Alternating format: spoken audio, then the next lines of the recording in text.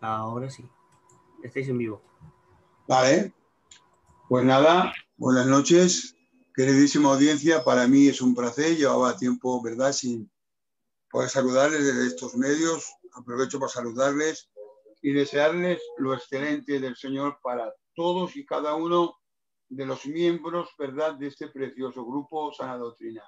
Hoy me acompaña mi tocayo, archi, ultra, macro, súper conocido en toda España, nuestro hermano José de Valladolid. Amén. Buenas noches, José. Buenas noches, tocayo mío, hermanos, David, todos los que estáis detrás y, como no, a la audiencia de Sana Doctrina. Que Dios os bendiga poderosamente y os guarde. Bueno, de nuevo estamos por aquí, por estos medios. Amén, a ti también, de verdad que sí. Bueno, pues nada, antes de nada pedir disculpas por el retraso de 6-7 minutos. Ha habido un pequeño incidente ya subsanado y ya estamos en el aire, que eso es lo importante. Así que sin más dilación, vamos a presentar a Dios todas las cosas, porque Amén. Entendemos y comprendemos que Dios usa los dones, los talentos, lo que ha puesto en nosotros, pero tiene que ser Él quien lo inspire Amén. Y quien lo use en el nombre del Señor. Amén. Muchísimas gracias, Señor, porque nos permites una noche más poder celebrar, Señor, una programación más para tu gloria. Conoces y examinas lo profundo de nuestro corazón. Solamente hay un deseo y un propósito, levantar tu nombre, Señor, que tu palabra corre y sea glorificada. Señor, que cada oyente que se conecte pueda entender un poco más, Dios mío, de ti, de tu persona, para amarte más, Señor, si cabe, Señor, y para comprender más, Dios mío, de tu palabra. Gracias, Señor, por la vida de mi hermano, tu siervo, Señor, mi hermano José. Lo respaldas y lo utilizas como siempre lo haces, Señor. Y los que estamos a la escucha, yo me incluyo, por favor, Espíritu Santo, abre nuestros oídos para recibir tu palabra. Ocúpate de cada detalle, Señor. Reprende si hay un intento de las tinieblas de entorpecerlo, dejando todo bajo tu dirección. Amén. Amén. Cuando quieras, tocayo. Adelante. Bueno, pues de nuevo buenas noches a todos. Comenzamos. Muy bien. Y nada, antes de comenzar, pues deciros que esta es la tercera y última parte de neumatología, la doctrina del Espíritu Santo.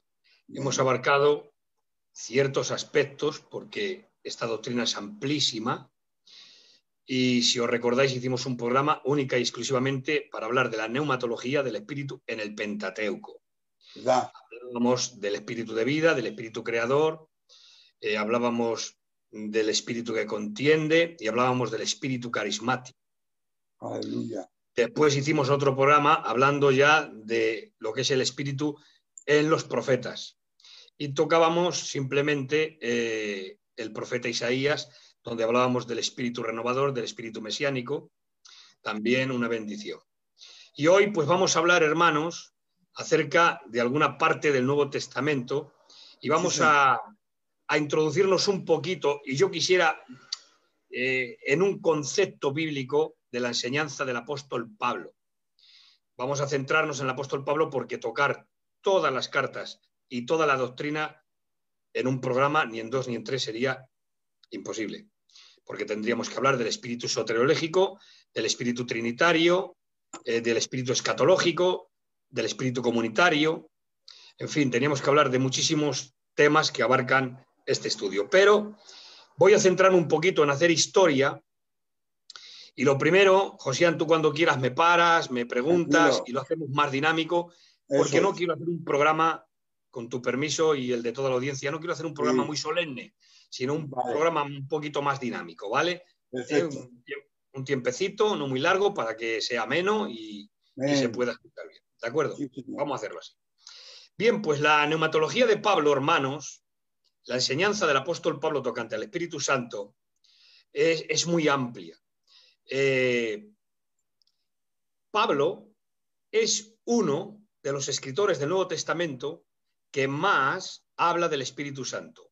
Lo menciona más de 140 veces en sus escritos. Sí, señor. Más de 140 veces.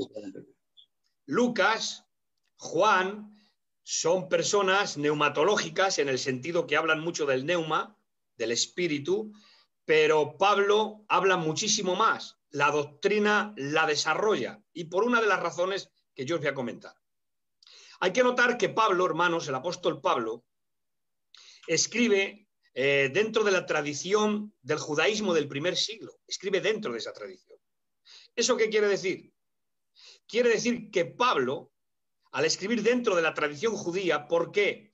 Porque las doctrinas que él enseña no son unas doctrinas, en algunos casos, en la mayoría de casos, no son doctrinas ajenas al pueblo judío, porque ya venía enraizada, la doctrina del Nuevo Testamento está enraizada con el Antiguo Testamento. De hecho, hermanos, para Lucas, para Juan, para Pablo, eran teólogos del Antiguo Testamento. De hecho, el apóstol Pablo nos habla en 2 de Timoteo 3:16, toda la escritura es inspirada por Dios, haciendo relación al Antiguo Testamento. O sea, Pablo daba una autoridad de escritura inspirada al Antiguo Testamento. Por lo tanto, una de las bases de la teología de Pablo es beber del Antiguo Testamento, de la revelación y las profecías del Antiguo Testamento. Pero también, hermanos, se desarrolla sistemáticamente la doctrina, todas las doctrinas, pero la doctrina del Espíritu Santo, incluidas todas las demás, se desarrolla en el Nuevo Testamento dentro de un panorama que viene desarrollándose a lo largo del periodo intertestamentario. Ojo. Sí, señor. O sea, tocayo, quiere decir que las doctrinas no nacieron de un día para otro. Esto venía ya de siglos atrás. Claro. Por eso Pablo escribe dentro de la tradición del judaísmo del primer siglo.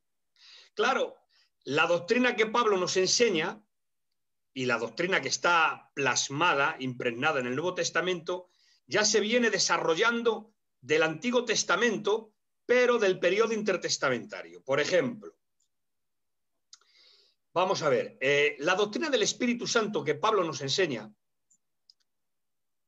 bebiendo ya del periodo intertestamentario, que la doctrina se va sistematizando en el Nuevo Testamento, ya se hace sistemática y ya una doctrina desarrollada completamente, pero que viene bebiendo del Antiguo Testamento y del periodo intertestamentario. Ahora quiero aclarar una cosa. Lo que quiero aclarar es que Pablo, cuando habla de la doctrina del Espíritu Santo, incluida otras muchas, no es ajeno al pueblo judío. ¿Por qué?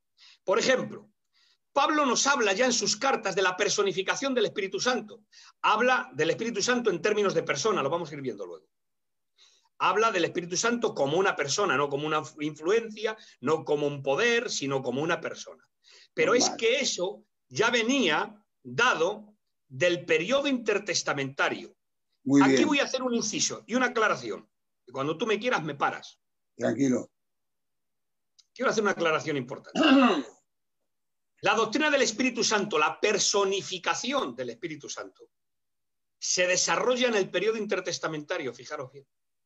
Porque en el Antiguo Testamento, en los escritos de los profetas y en el Antiguo Testamento, ya lo vimos en programas anteriores, vimos que la personificación del Espíritu Santo hay atisbos, hay detalles, pero no está desarrollada la doctrina como tal. ¿Por qué? A causa, hermanos, del politeísmo, Dios iba dejando atisbos de ver al Espíritu Santo, porque al principio se hablaba como viento, se hablaba como aliento, se hablaba como poder del Espíritu Santo, pero no estaba desarrollada la doctrina como la persona del Espíritu Santo. Eso se desarrolla en el periodo intertestamentario, ya el Espíritu Santo se forma ya la doctrina de como persona. ¿Y dónde? Fijaros qué curioso. En un libro apócrifo, y no solo en uno, en varios, pero el que más, hermanos, se desarrolla la personificación del Espíritu Santo es en el libro de Sabiduría. Sabiduría de Salomón. Y es apócrifo. Y muchos diráis, bueno, ¿y qué tiene que ver eso? ¿Ese libro no es inspirado? No. Ese libro no es inspirado por el Espíritu Santo, lógicamente. Pero ya el concepto de la personificación del Espíritu Santo ya estaba ahí, porque en la época intertestamentaria ya se daba el concepto de la personificación del Espíritu Santo. Y ahí históricamente vemos que el libro de Sabiduría ya revela o ya da los datos del Espíritu Santo como una persona. En el libro de Sabiduría. Entonces eso ya, aunque no es un libro inspirado, pero ya históricamente vemos que ya se gestaba y ya se hablaba del Espíritu Santo como persona. ¿De acuerdo? Amén. Ahora, pasando el tiempo dentro del periodo intertestamentario, porque tengo que hacer toda esta historia para entrar en algunos detalles. Ya viendo esto, hermanos míos, en el año 167 a.C., conocéis bien la historia de Antíoco Epifanes. Sí. Cuando viene al templo, saquea el templo y lo profana, pues ofreciendo en el templo y en el altar, sacrificó una cerda. Sí, sí, hace... Entonces, ahí se cumplió parte de la abominación desoladora de la que hablaba Daniel. Sí, sí. ¿De acuerdo? Fijaros bien que ahí ya, eso fue sobre el 167 a.C. Pero ya en el 164 hubo una revuelta macabea. La revuelta macabea, dato histórico, y además en el libro de Macabeos está bien señalado, ya en aquella época, en el 164, una revuelta macabea. ¿Por quién? Por Simón Macabeo, Judas Macabeo. Y reconquistaron el templo de nuevo. Fueron contra los asirios y reconquistaron el templo. Y ahora se queda a cargo Simón Macabeo como jefe supremo. Porque ellos entendían, todos estos, en el periodo intertestamentario, se entendía que no había profecía autoritativa porque no había profeta. Desde Malaquías hasta la narración de los evangelios, hasta que sale Juan el Bautista, no hay profecía autoritativa y universal. ¿Por qué? Porque no hay profeta. Claro. Hasta que sale Juan el Bautista. Entonces, al no haber profeta, no hay una profecía autoritativa, no hay una profecía universal.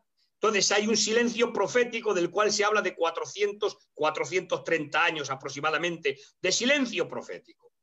Pero en ese silencio profético, hermanos, ya lo vimos en algún programa más, el Espíritu Santo, hermanos, disculpadme esta frase, no se fue de vacaciones, el Espíritu Santo estaba.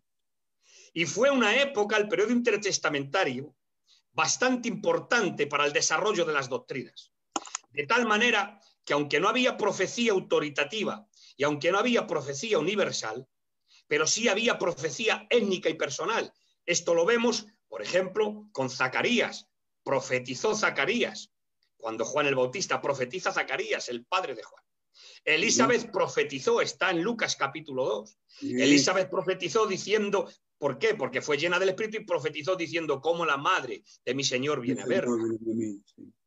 Simón en el templo profetizó diciendo, ahora despides en paz a tu siervo, pues mis ojos han visto al Salvador de Israel, al Salvador del mundo.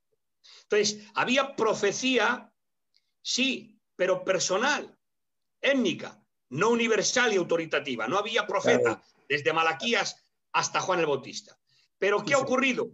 Que en el año 164 los macabeos reconquistan el templo y ahí, hermanos, se queda a cargo Simón Macabeo como jefe supremo hasta que viniera un profeta autorizado y les dijeran lo que habría que hacer, porque muchos de aquel tiempo de los sacerdotes tomaron las piedras del altar del templo, las subieron al monte del templo hasta que viniera un profeta con autoridad y les dijeran qué debían de hacer con las piedras. Entonces estaban esperando ese tiempo. Y en el 164, hermanos, está el grupo de los Hasidim. Y aquí vamos entrando en materia, hermanos, Vamos entrando en materia. Ahí en el año 164, con la revuelta macabea, están los Hasidim, que son la secta de los piadosos. Y los Hasidim, hermanos, en el 164, que están ahí en el templo, ocurre algo. Llega el momento, hermanos míos, que pasan los años y ahora hay un hombre llamado Juan Hircano, descendiente de Judas Macabeo y Simón Macabeo. Y aparece un hombre llamado Juan Hircano y le ponen en el templo como gobernante, como profeta, y le dan los 3 oficios reales. Vaya. Sacerdote, profeta y gobernante. Y le ponen en el templo. Son los 3 oficios reales, los 3 oficios que solamente le pertenecían a Cristo, porque son los 3 oficios ungidos. Sacerdote, profeta y rey, gobernante. Pero esos 3 oficios se les otorgan a un tal llamado Juan Hircano y le ponen en el templo diciendo que ya la profecía se había restaurado en él, porque era un hombre que tenía una relación directa con la divinidad y que tenía profecía y que tenía revelación. Y entonces tomaron a este hombre y le ponen en el templo diciendo: la profecía se ha restaurado en él y ya tenemos al profeta, tenemos al sacerdote y tenemos al gobernante. Y le ponen en el templo. Ahora, ¿qué pasa? Que el grupo de los hasidín, de los piadosos, hermanos míos, se divide.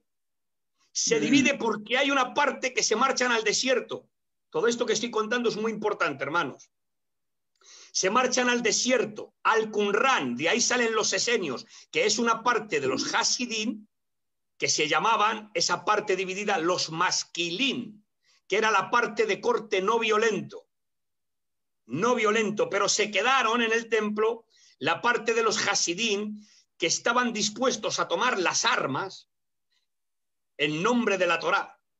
Y ahí se quedaron apoyando, hermanos míos, apoyando a Juan Hircano, pero hubo una parte que se marcharon al desierto y ahí están los esenios, de ahí salen los esenios, de esa parte que son los masquilín, de corte no violento. Ahora, estos esenios que están en el desierto se hacen una pregunta y aquí entramos en la materia. Y la pregunta que se hacen es la siguiente.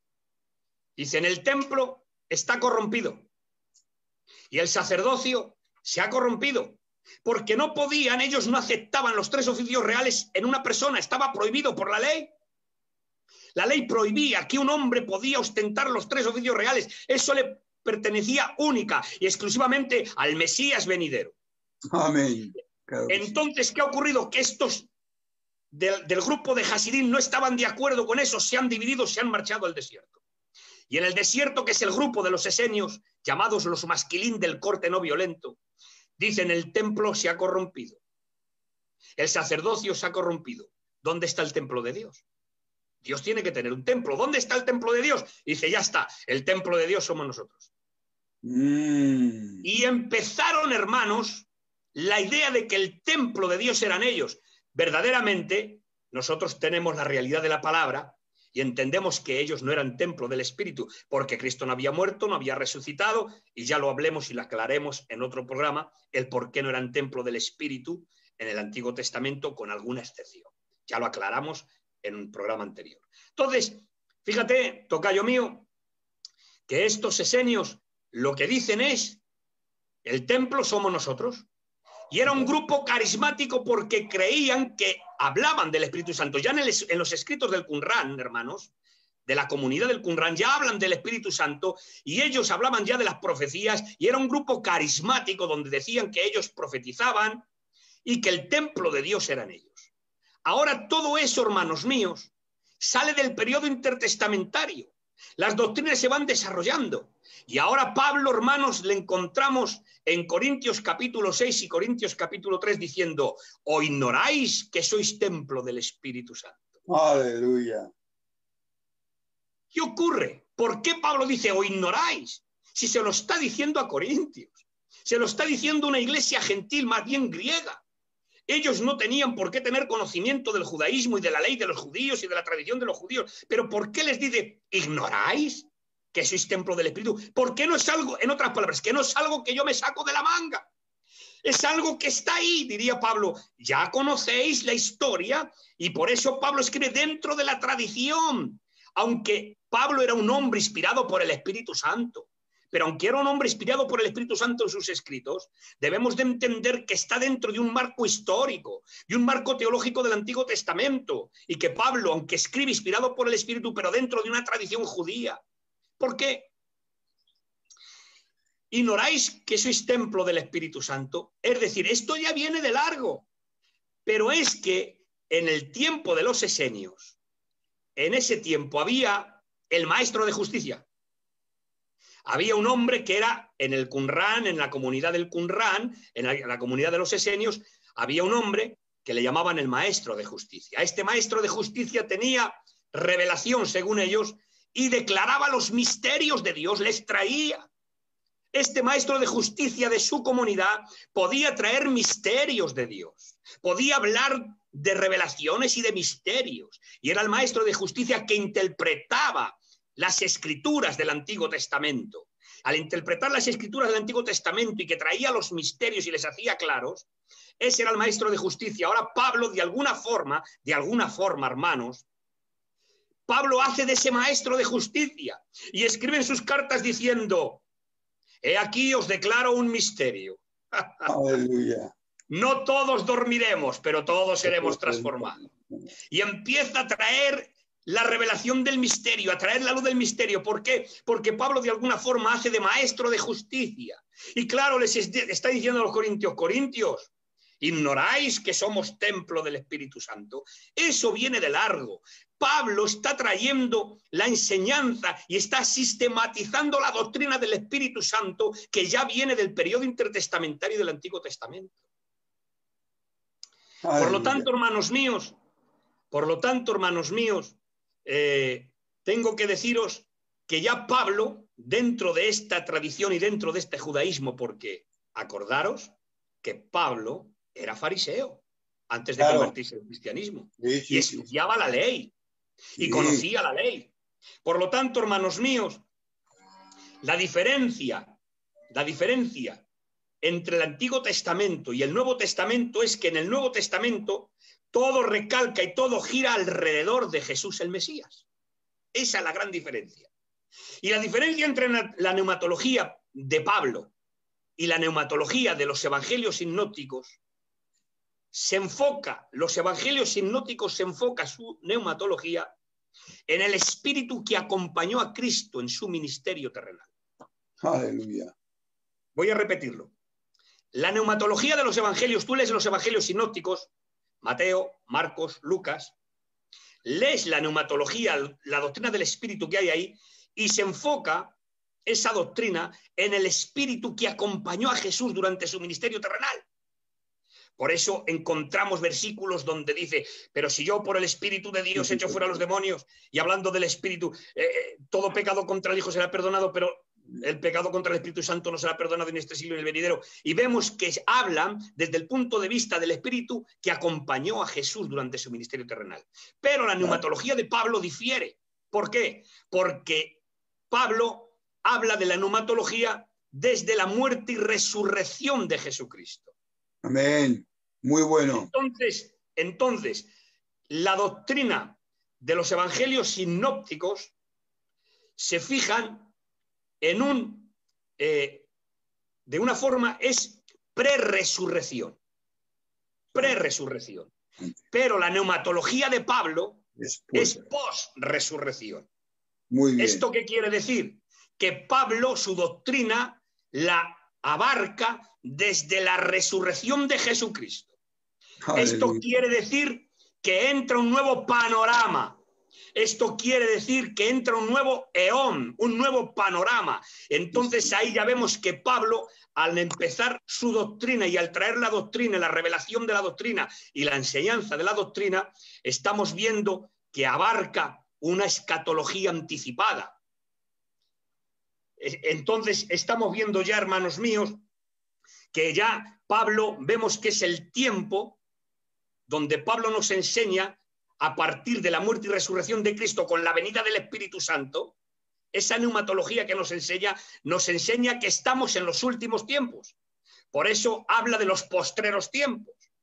Por eso habla de los últimos tiempos, que eran ese momento donde Cristo muere, resucita y el Espíritu Santo viene para hacer morada en el hombre y empieza a desarrollar la doctrina desde el punto de vista escatológico y desde el punto de vista del cumplimiento de los postreros tiempos. Ya se marca una gran diferencia. ¿De acuerdo?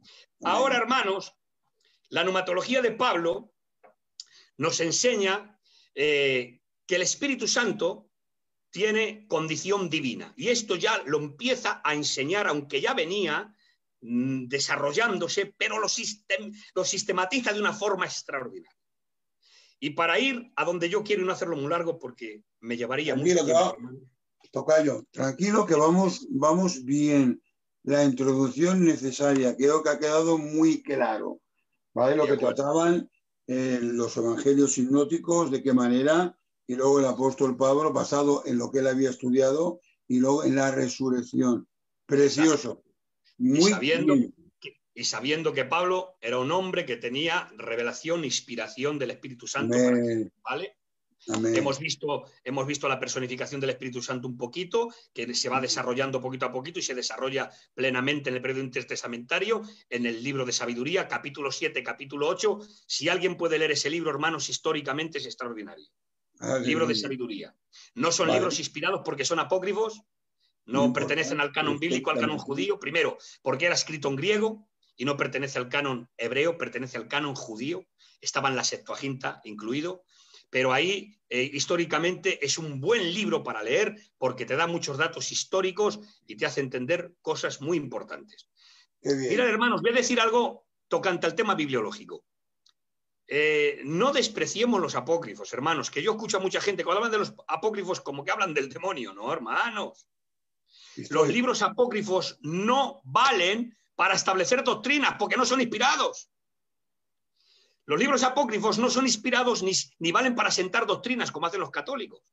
Toman los libros apócrifos porque apoyan sus doctrinas. Por ejemplo, el libro de Macabeos en el capítulo 2, hermanos, 12.2, habla de la oración a los muertos. El libro de Tobías habla de, por medio de las ofrendas, por medio de las limosnas, que uno puede alcanzar la salvación. Entonces, por obras, ¿os dais cuenta? Apoyan las doctrinas católicas en algún sentido. Pero nosotros entendemos que los libros apócrifos no son inspirados por Dios y que contienen algunos errores, pero que son muy necesarios, y ya lo decían los padres de la Reforma, muy necesarios para la vida cristiana y muy necesarios para conocer historia y datos que de otra manera no conoceríamos. Claro, muy bien, muy bien. Muy bien. Pues dicho todo esto, hermanos míos, entramos en algunas cosas y vamos a leer algunos versículos que tengo yo por aquí anotados. Les vamos a leer. Adelante. Ahora, vamos a ver la pneumatología de Pablo, que es por resurrección, y Pablo nos enseña que el Espíritu goza de una condición divina. Habla del Espíritu Santo en términos trinitarios, dándole igualdad con el Padre y dándole igualdad con el Hijo. Esto es muy importante. Esto es muy importante. Mirad, vamos a ver uno de los textos. Segunda de Corintios, capítulo 13 y versículo 14. Nos enseña Pablo y dice: la gracia del Señor Jesucristo, el amor de Dios, del Padre, y la comunión del Espíritu Santo sean con todos vosotros. Pone al Espíritu Santo en la misma condición, tocayo, en la misma igualdad del Padre y del Hijo. Totalmente. Entonces, aquí vemos que Pablo nos enseña que el Espíritu Santo tiene condición divina. Bien. Divina. Primera de Corintios, capítulo 6 y verso 11, tengo algunos textos anotados, dice: ya habéis sido lavados, ya habéis sido santificados y ya habéis sido justificados en el nombre del Señor Jesús y por el Espíritu de nuestro Dios. Habla de la justificación en Cristo y por el Espíritu Santo, dando igualdad, hermanos míos. Intervención, sí, señor. Fijaros bien, porque hablar del Espíritu Santo, hermanos míos, vamos a ver algunos textos, no solamente se puede hablar de la justificación en Cristo, que es lo suyo, pero es que el Espíritu Santo aplica eso. Es decir, fijaros bien el texto: ya habéis sido lavados, ya habéis sido santificados, ya habéis sido justificados en el nombre del Señor Jesús y por el Espíritu Santo. O sea, que es hablar de otra manera, hablar de la justificación hablando del Espíritu Santo. Fijaros. Aleluya. O sea, hablar del Espíritu Santo en el creyente es otra forma de hablar de la justificación aparte del sacrificio. Porque el Espíritu Santo aplica el sacrificio de Cristo. Claro. Muy bien.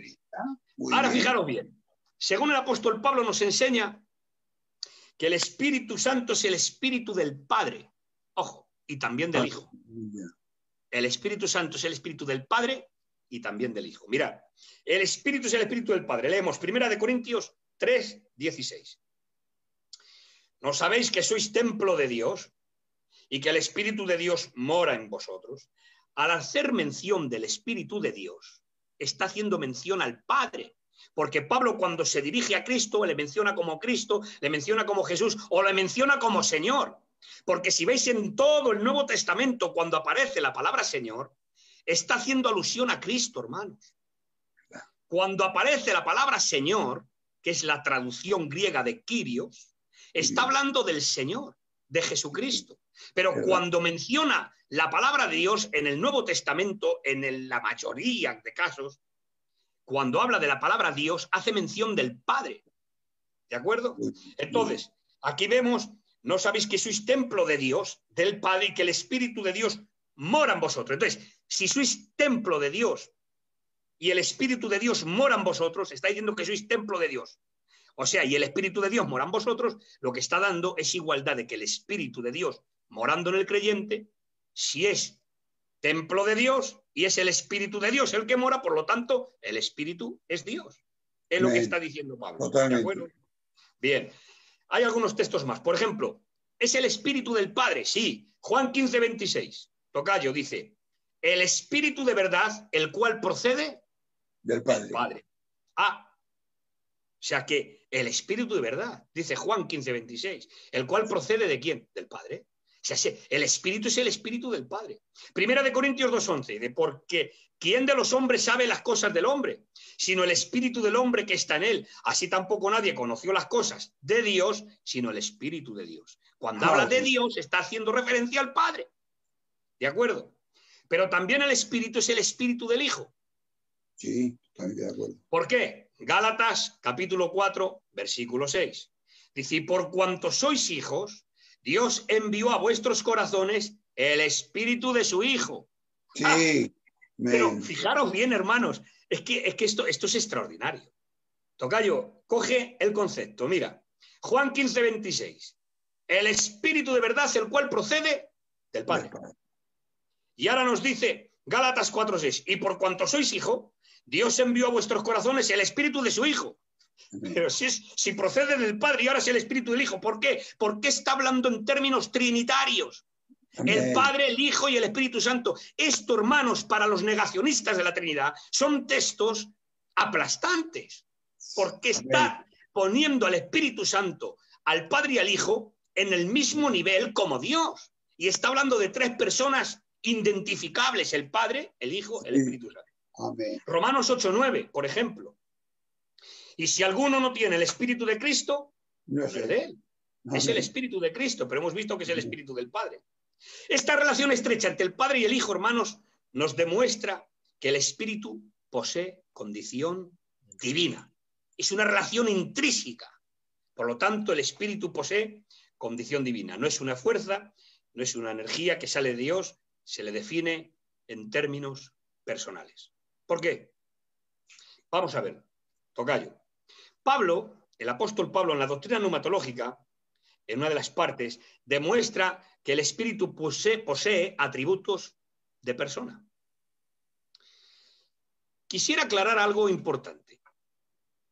Hay personas que no entienden cuando hablamos del Espíritu Santo que es una persona. ¿Sabes por qué, tocayo? Porque se imaginan al Espíritu Santo con una forma física, con ojos, con orejas, con nariz, con manos. Al decir persona, la mayoría de gente que no conoce muy bien las doctrinas y la palabra, cuando hablamos de persona, te lo digo porque a mí me lo han llegado a decir, y piensan que el Espíritu Santo tiene una forma física como un hombre. No, no, no. Hay que entender y diferenciar entre persona humana y persona divina. Una persona humana es el que tiene físico humano. Carne, huesos, ojo, nariz, boca. Claro, eso es una persona humana. Pero una persona divina no tiene por qué tener un físico humano, sino que se le trata de persona porque tiene atributos de persona, es decir, que tiene voluntad, que tiene emociones y que tiene inteligencia, raciocinio. Esos son atributos de persona. ¿Estás conmigo? Una persona, claro, tiene atributos de persona. ¿Por qué es una persona? Porque tiene voluntad, porque tiene sentimientos, emociones y porque tiene raciocinio.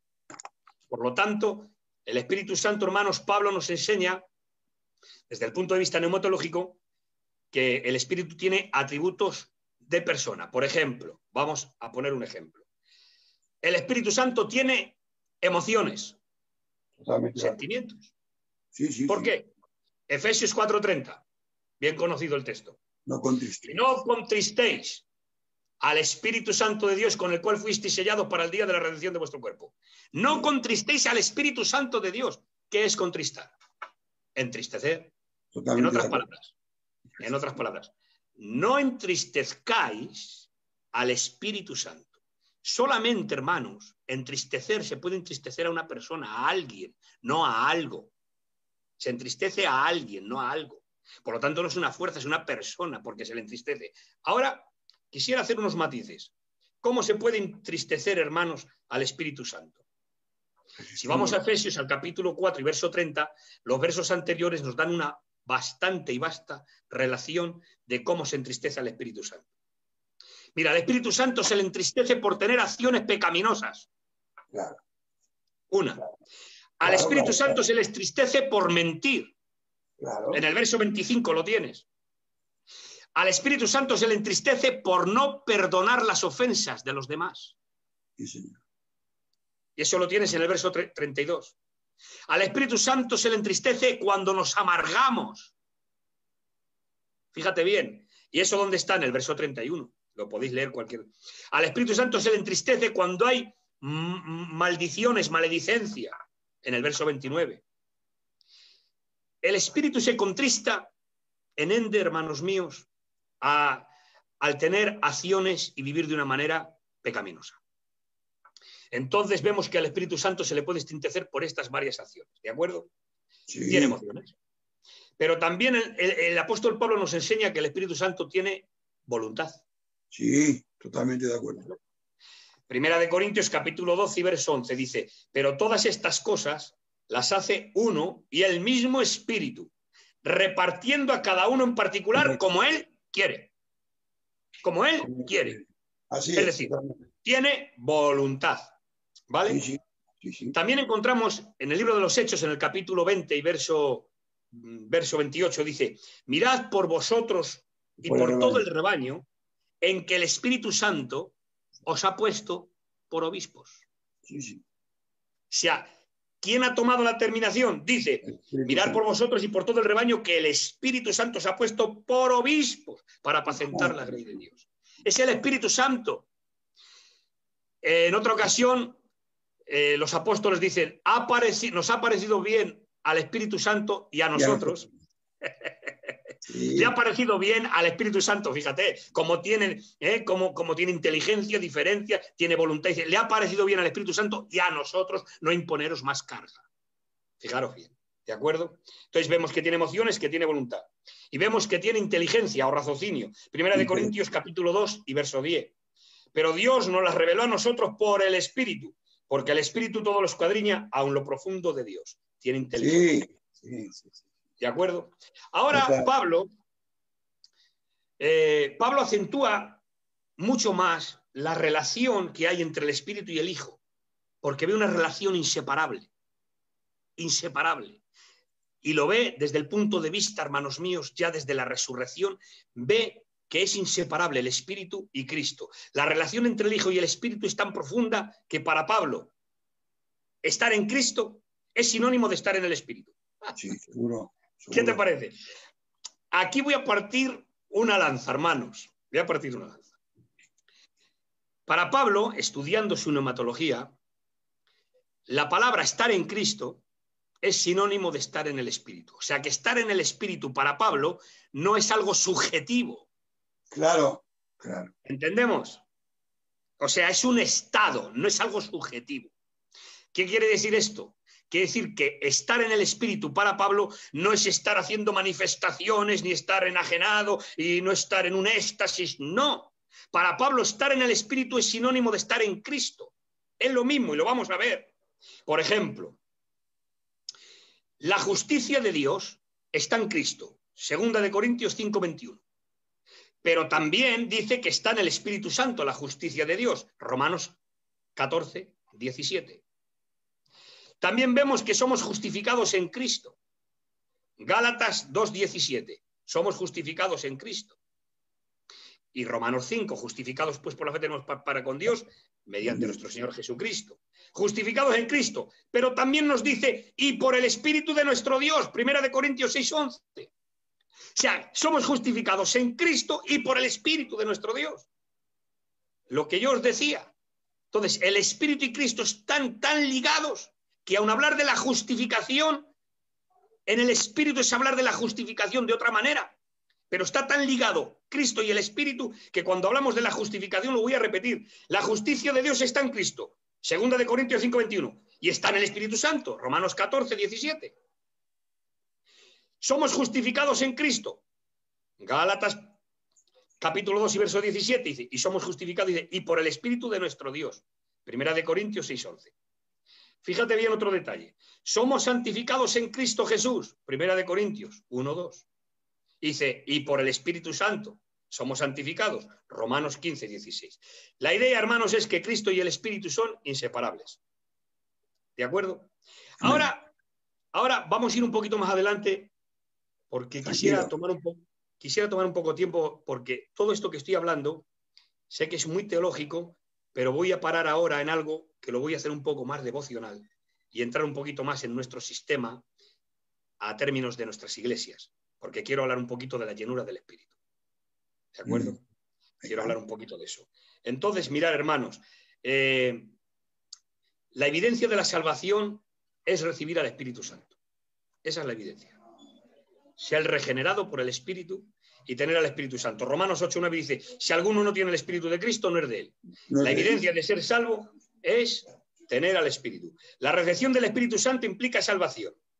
¿De acuerdo? Entonces, 1 Corintios 6:11 dice, ya habéis sido justificados en el nombre del Señor y por el Espíritu de nuestro Dios. Bien. Esta parte, hermanos, la voy a pasar, pero lo que sí quiero decir es que lo que te hace ser miembro de la iglesia verdadera, lo que te hace ser miembro del cuerpo de Cristo, no es predicar, no es cantar alabanzas, no es pasar la ofrenda, no es tener nombre, no es ser elocuente, no es ser un teólogo, no es conocer las doctrinas. Eso no te hace ser miembro del cuerpo de Cristo verdadero. Lo que te hace ser miembro del cuerpo de Cristo es haber recibido el Espíritu Santo y haber sido bautizado en el cuerpo y haber siendo templo del Espíritu. Somos regenerados, somos nueva criatura y eso es lo que nos hace, hermanos, pertenecer al cuerpo de Cristo. Es decir, lo que te hace ser verdaderamente iglesia es haber recibido al Espíritu Santo en ti. ¿Eso cómo se consigue? Cuando uno acepta a Cristo como Salvador de su vida, todos los beneficios del Calvario vienen a ti, pero el Espíritu Santo es quien aplica ese sacrificio. ¿De acuerdo? Muy bien. Vale. Muy bien. Entonces, ahora yo quiero hablaros un poquito, hermanos, de un texto y me das unos minuticos y lo centralizamos. ¿Vale? Mira, voy a leer el texto y lo vamos a desgranar un poquito. Y aquí lo voy a hacer un poquito más devocional para que la gente entienda. Efesios capítulo 5 y verso 18. Dice, no os embriaguéis con vino, nos dice Pablo, estamos hablando de la neumatología de Pablo, que ahora nos habla de la llenura. No os embriaguéis con vino en lo cual hay disolución, mezcla. Antes bien, sed llenos del Espíritu. Y ahora dice cómo, hablando entre vosotros con salmos, con himnos, con cánticos espirituales, cantando y alabando al Señor en vuestros corazones, dando gracias por todo a Dios y Padre en el nombre del Señor Jesucristo. Bien, pues este texto, hermanos, le vamos a desgranar. Mirad, el Espíritu Santo cumple 5 ministerios o obras o trabajos en el creyente. 5, tales como bautismo en el cuerpo. 1 Corintios 12:13. Por un mismo Espíritu fuimos todos bautizados en un cuerpo. ¿De acuerdo?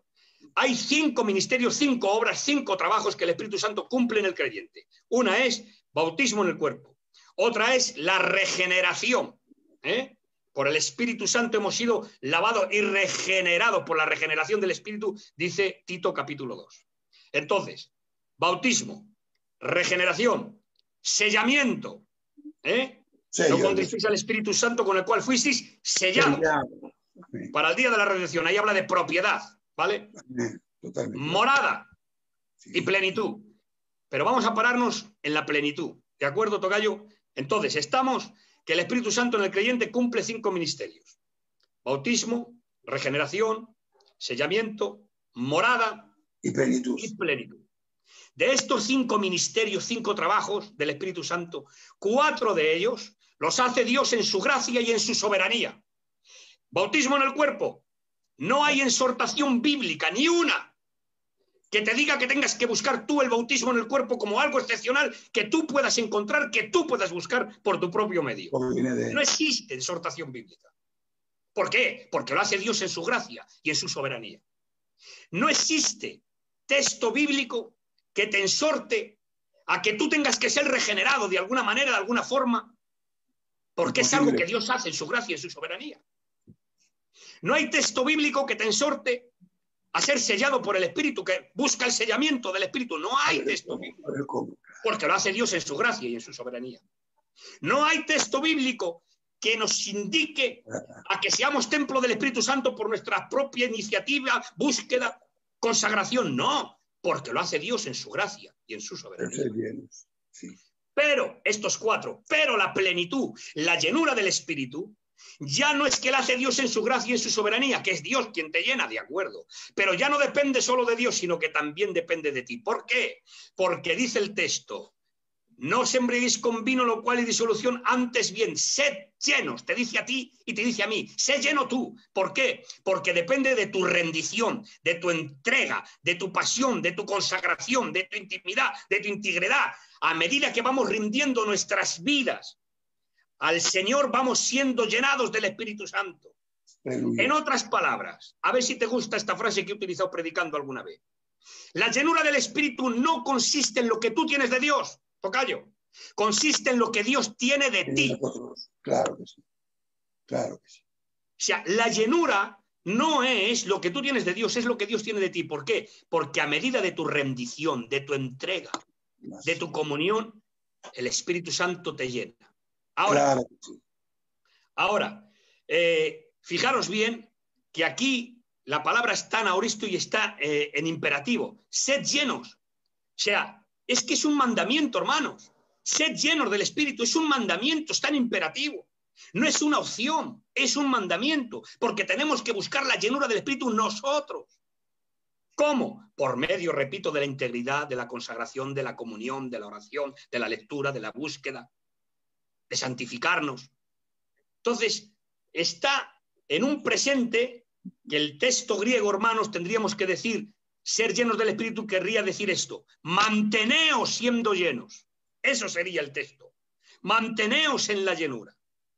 Manteneos siendo llenos. Entonces, ahora bien, sed llenos del Espíritu. No os embriaguéis con vino, en lo cual hay disolución. Antes bien, sed llenos. Te dice a ti y a mí. Bien. Pero ¿por qué Pablo, tocayo mío, por qué Pablo pone la comparativa de la embriaguez del vino con la llenura del Espíritu Santo? ¿Por qué? Vamos a ver algunos aspectos.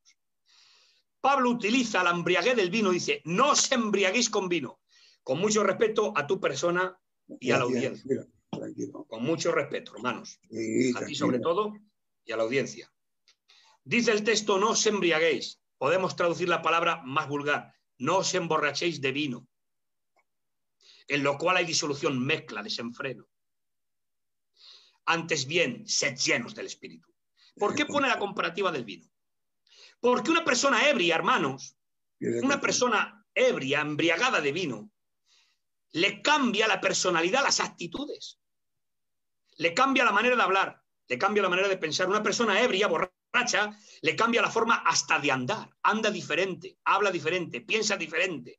¿Por qué? Porque no es él, le está gobernando el vino que lleva dentro.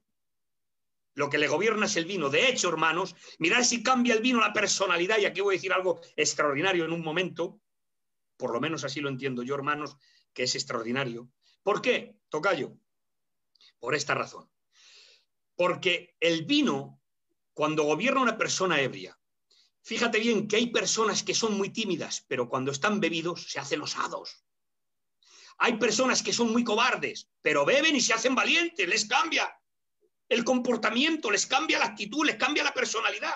Sí. Incluso hacen y dicen cosas, personas educadas, amables, perdonadme la frase, se hacen hasta sinvergüenzas cuando han bebido.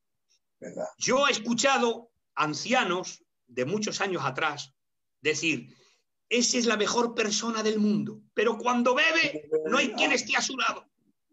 No puede ser, pero la mejor persona del mundo, pero cuando bebe te tienes que marchar, no puedes estar con él. ¿Por qué? ¿Qué le hace cambiar? Porque le domina el vino, le gobierna el vino. Entonces lo que Pablo está poniendo en comparativa, dice, al igual que el vino gobierna y domina a una persona cambiándole las actitudes, hasta de hablar, hasta de andar, hasta de pensar y hasta de hablar, igual que el vino domina a una persona, vosotros no os embriaguéis con el vino, sino ser llenos. Es decir, que sea el Espíritu quien os gobierne, quien os domine, quien os cambie la forma de hablar, de pensar, de caminar, de andar, de mirar. Es lo que Pablo está diciendo. Al igual que el vino domina a una persona, que sea el Espíritu Santo quien nos gobierne. Por lo tanto, cuando hablamos de llenura, hermanos, no hablamos de que el Espíritu Santo te llena como se puede llenar una botella, con un líquido, ¿no? No. Hablamos de gobierno del Espíritu. Ojo, esto es una puntualización importante. Cuando hablamos de la llenura, hablamos del gobierno del Espíritu en nosotros. Hermanos, que la llenura del Espíritu, vamos a ver que no es algo subjetivo, que es un estado. La llenura del Espíritu es un estado y lo vamos a ver, ¿eh? Vamos a ver cosas impresionantes. ¿Por qué? Porque la llenura del Espíritu, hermanos míos, es el gobierno del Espíritu en mí. Es que el Espíritu va gobernando mi vida a medida que yo me voy rindiendo a Él. El Espíritu Santo va gobernando. Por eso hay personas que hablamos que son más llenas y otras menos llenas. Hay personas más llenas del Espíritu que otras. ¿Por qué? Porque depende de tu rendición, de tu entrega, de tu consagración. A medida que tú te vas entregando, el Espíritu Santo va gobernando tu vida. Cuando hablamos de la llenura, hablamos del gobierno del Espíritu en la persona. ¿Por qué? Mirad, hermanos, hay varios textos. Vamos a verlo. Mira, hay un texto en Lucas capítulo 5 y verso 26. Jesús sana a un paralítico. Y cuando sana a un paralítico, dice la Biblia, y todos se llenaron de temor. Se llenaron de temor. Hay otro texto que dice, Lucas capítulo 6, verso 11. Jesús sana en el día de reposo y dice, y los fariseos, atención a esta palabra, se llenaron de ira. En un caso se llenaron de temor. En otro caso se llenaron de ira. Mira, tú puedes sentir temor, yo puedo sentir temor, pero yo domino el temor, porque siento miedo, pero le puedo dominar. Pero cuando te llenas de miedo, cuando una persona está llena de miedo, es el miedo quien le gobierna a él, ya pierde la autoridad sobre el miedo. Una cosa es sentir miedo, yo puedo sentir temor, puedo sentir miedo, pero si el miedo se apodera de mí, dice, y me lleno de miedo, entonces el miedo es el que me está gobernando a mí. En el otro texto dice, y todos se llenaron de ira. Entonces, yo puedo tener ira, sentir ira, pero soy capaz de dominarla. Muchas veces me ha pasado, y a ti también, y a todos, hermanos. ¿Cuántas veces hemos sentido rabia, ira, y le hemos sujetado y nos hemos corregido? Pero cuando uno se llena de ira, es la ira quien te domina, pierdes los papeles y no eres tú, es la ira porque te ha llenado, que se llenaron de ira. Entonces, dominaba la ira. Pues al igual que esto, cuando habla de la llenura del Espíritu, es el Espíritu quien tiene que gobernar, hermanos, nuestras vidas. Por lo tanto, la llenura del Espíritu es un estado de gobierno del Espíritu en mí. Y a medida que voy siendo llenado, es a medida que voy siendo gobernado por el Espíritu Santo. Por lo tanto, hermanos míos, tengo que decir que Pablo pone la comparativa del vino, no os embriaguéis con vino, más bien sed llenos del Espíritu. Te dice a ti y a mí, sed llenos, ¿de acuerdo? Pero mirad, esto para mí es extraordinario, ¿eh? A ver qué te parece, tocayo. El gobierno del vino, aunque Pablo pone la comparativa, pero dice, no os embriaguéis con vino, no, sed llenos más bien del Espíritu Santo. Porque pone esa comparativa, pero hay una gran diferencia. Y la diferencia es que el gobierno del vino, cuando el vino gobierna a una persona, tiene el mismo gobierno que el diablo. Fíjate, dirás tú, ¿cómo es esto? Te lo voy a explicar, te lo voy a explicar. El gobierno del diablo es similar al gobierno del vino. ¿Por qué? Porque cuando una persona está ebria, le hace hacer cosas que él nunca haría. Por ejemplo, ha habido personas que han tenido que pedir perdón al día siguiente a otras diciendo, perdóname que ayer estaba bebido y no sabía lo que decía. ¿Cuántas veces se han avergonzado cuando les han dicho que has hecho esto, has dicho esto, y ha tenido que ir a la casa de alguien a pedir perdón diciendo, sabes que no sea así, es que estaba bebido? A veces el vino, hermanos míos, el gobierno del vino hace hacer a la persona cosas que en sereno no la haría. Sí, sí. Entonces, el vino lo que hace es robar la personalidad y robar la voluntad, porque ya no eres tú, es el vino que te está gobernando. Y te gobierna a hacer cosas que jamás harías de otra manera. Por lo tanto, te roba la voluntad y viola tu personalidad.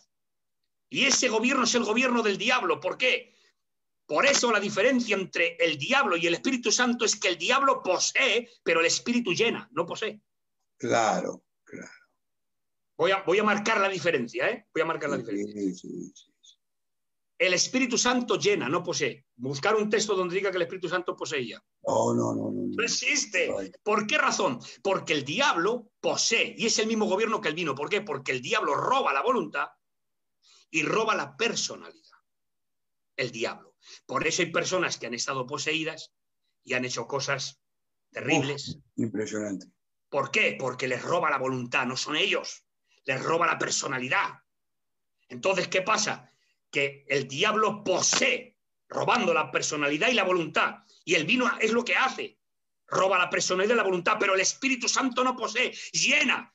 Y dice, sed llenos del Espíritu y no se embriaguéis con vino, lo cual es disolución mezcla. El Espíritu Santo, hermanos míos, cuando llena a una persona, le va gobernando, pero sin robarle la voluntad y sin robarle la personalidad. Dios es tan caballero, el Espíritu Santo es tan caballero, que nos va gobernando a medida que nosotros nos vamos rindiendo y nos vamos entregando. Pero él nunca te va a robar la voluntad, claro, y él nunca te va a robar la personalidad. Nunca. Claro que no. Muy ¿De acuerdo? Muy bien, tocayo, muy bien. Claro, entonces ahora tengo que deciros algo muy importante, y es que en nuestras iglesias, hermanos, sálvese quien pueda. Sálvese quien pueda. Pues hemos visto en muchas de las reuniones, hemos visto manifestaciones como que perdía a la gente la voluntad, perdía la noción del tiempo, haciendo cosas extrañas que luego no sabían, que se han desmayado, que... Hermanos, la Biblia dice, el Espíritu está sujeto al profeta. ¿De acuerdo? Eso de que pierdes la noción y la voluntad y que no sabes lo que haces, el Espíritu Santo nunca hace eso. ¿Verdad? Nunca. El Espíritu Santo, hermanos, no te enajena. Eso no es bíblico. No es. Entonces, el Espíritu Santo, hermanos, de alguna forma te enseña, te capacita, te corrige, te guía, pero no te roba tu voluntad y no te roba la personalidad. ¿De acuerdo? Entonces, tengo que deciros algo importante.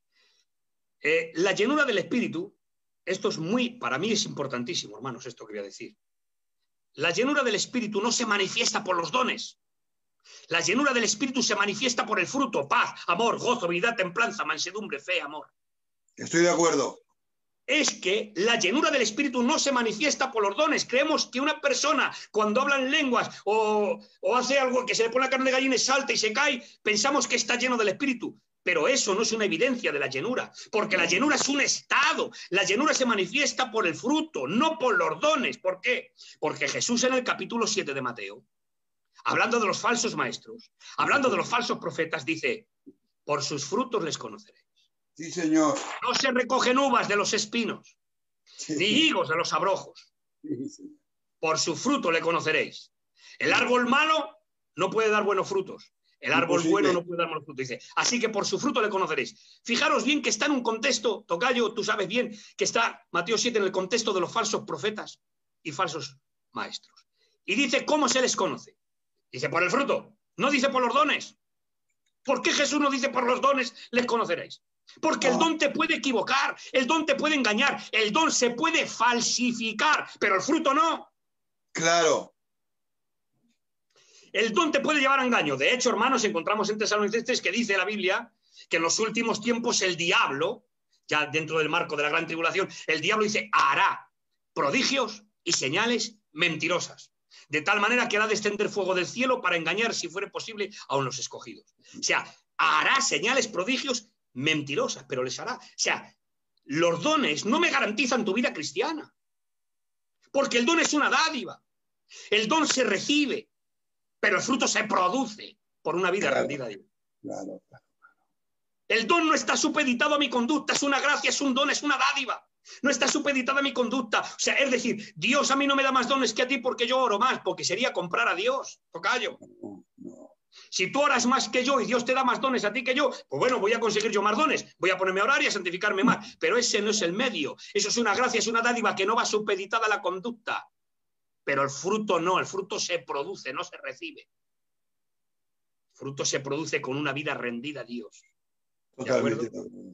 Entonces, hermanos, vemos que Jesús dice, por su fruto le conoceréis. Y ahora dice, mirad bien, dice, a los que vienen a vosotros, como vestidos de oveja, pero por dentro son lobos rapaces.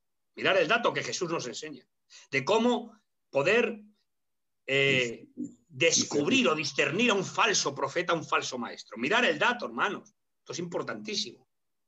Dice, mirad a aquellos que vienen a vosotros vestidos de oveja, pero por dentro son lobos rapaces. ¿Qué es lo que está diciendo ahí, tocayo? Jesús está diciendo, por dentro no tienen naturaleza de oveja. Por dentro no tienen naturaleza de cordero. Son lobos rapaces que destrozan el rebaño. Dice, pero por fuera vienen vestidos de oveja, es decir, con apariencia de piedad. Vienen con apariencia de piedad, pero por dentro no hay naturaleza de oveja. Claro, no nace de nuevo, normal. Claro. Y ahora dice, ¿cómo se les descubre? No te dice por los dones, te dice por el fruto. Por eso, hermanos, se ha malinterpretado mucho este texto que te voy a decir que está en el capítulo 7. Y si muchos me dirán en aquel día, Señor, en tu nombre echemos demonios, hicimos milagros, profeticemos en tu nombre. ¿Y qué les dice el Señor? Apartaos de mí, hacedores de maldad. Nunca, subraya la palabra, nunca os conocí. Está dentro del contexto del falso profeta. Está dentro del contexto del falso maestro. Muchos han dicho, bueno, esto eran ministerios, predicadores, creyentes que profetizaban, que echaban demonios y que luego se condenaron. No, hermanos, no. El texto no dice eso. El texto está dentro de los falsos profetas y apóstoles que usaban el nombre de Dios diciendo, echábamos demonios, ellos decían eso. Profetizábamos, ellos decían eso. En tu nombre hicimos milagros. Con la capa del cristianismo, con la capa del evangelio, con la capa de la palabra, decían eso, pero por dentro eran lobos rapaces. Y dice, apartaros de mí, escuchadme bien, que nunca os conocí. Nunca. Nunca fueron de Dios. Mirad, hermanos, si Dios tiene que condenar a alguien que ha sido de Dios y luego no puede decir nunca te conocí. Porque si yo soy de Dios y Dios me condenara a mí y me tuviera que condenar en un supuesto caso, yo le diría, Señor, no me puedes decir nunca te conocí. Eso no es verdad. Claro. No es verdad. No me podría decir eso. Jamás me diría a mí el Señor, nunca te conocí. Eso no es verdad. Y Dios no es hombre para que mienta. Por lo tanto, hermanos, en ese texto está hablando en el contexto del falso profeta. Y dice, por su fruto le conoceréis, no por los dones. Por lo tanto, hermanos, la llenura del Espíritu no se manifiesta por los dones, se manifiesta por el fruto, por la conducta, por el fruto. Mirad, hermanos, un árbol, si tú vienes conmigo, Josian, vienes conmigo en una finca, y voy a ir finalizando, voy a daros 4 textos muy importantes. Si tú vienes conmigo detrás de una finca de árboles frutales, mira, yo te digo, mira, aquel árbol es un naranjo, aquel árbol es un peral, aquel árbol es un manzano. Y tú me dirás, ¿sabes de árboles? Y yo te digo, no tengo ni idea. Y te digo, mira, Josian, quédate mirando aquel árbol, tiene una naranja, es un naranjo. Claro. Aquel tiene una pera, es un peral. Aquel tiene una manzana, es un manzano. ¿Por qué? Porque el fruto revela la naturaleza del árbol. El fruto revela lo que es el árbol. Lo que revela lo que somos no es lo que decimos, es lo que hacemos. Lo que revela lo que soy es mi conducta, es el fruto que produzco. Entonces, según produzco el fruto, esa es mi vida cristiana. El árbol se le conoce por el fruto. Y mirar otra cosa más. Un árbol frutal, en el tiempo de dar fruto, no debe de esforzarse ni tiene por qué esforzarse para producir fruto. ¿Sabes por qué? Porque está entronizado en él la semilla, es su naturaleza. Su naturaleza produce fruto, sin esforzarse. El árbol frutal que da fruto porque está en su naturaleza. El árbol frutal llega al tiempo de dar fruto y da fruto. Sin tener por qué esforzarse, va a producir porque está en su naturaleza. El hombre nacido de Dios, la persona que ha nacido del Espíritu Santo, que ha sido regenerada, que es templo del Espíritu, hermanos míos, el verdadero creyente produce fruto, sí o sí. Estoy de acuerdo. Porque si no has producido fruto, no te digo cuánto, pero si no tienes ningún fruto, examina tu vida. Porque hay muchos que creen que son de Dios. ¿Por qué? Porque van a una iglesia, porque mi padre es creyente, porque mi hermano es predicador y me he criado en un ambiente cristiano y creo que conozco a Dios, pero no me he encontrado con él en la vida porque no tengo frutos dignos de arrepentimiento. Vale. Claro. Por lo tanto, hermanos, La llenura del Espíritu voy a explicaros en 4 textos rápidos, que les tengo anotados, de que la llenura no se manifiesta por los dones. Las tiritonas, el hablar en lenguas, el profetizar. ¿Los dones son de Dios? Sí. ¿Los dones están? Sí. Amén. Yo hablo en lenguas, hermanos. Yo también profetizo, echo fuera demonios. Sí. Yo hablo en lenguas de hace muchos años. Amén. Pero, hermanos, los dones no me garantizan lo que soy. No, es el fruto. Es el fruto lo que me garantiza. De acuerdo contigo, ¿vale? Y mirar, si no se manifiesta por los dones la llenura, es un equívoco decir que una persona está llena porque habla en lenguas. No, lo vamos a ver. Y podía hablaros largo y tendido, pero voy a hablaros 4 textos. Mirad, hermanos. La llenura del Espíritu, capítulo 7 del libro de Hechos y verso 55. Están apedreando a Esteban, hermanos. Muere apedreado. Y Esteban, dice la Biblia literal y textualmente, y Esteban, lleno del Espíritu Santo, dijo: veo los cielos abiertos y al Hijo del Hombre sentado a la diestra. Y dice: Señor, no les tengas en cuenta este pecado. Hizo prácticamente casi la misma oración que Jesucristo en la cruz. No les tengas en cuenta este pecado. Pero si te están apedreando, sí. Si estás muriendo apedreado, sí. Pero ¿por qué fue capaz de pedir perdón para ellos, aquellos que le asesinaban? Porque dice el texto, y Esteban, lleno del Espíritu Santo, dijo: no les tengas en cuenta, Señor, este pecado. Porque estaba lleno del Espíritu Santo. Ahí, Esteban, ¿qué sientes, Esteban? ¿Estás hablando en lenguas? No.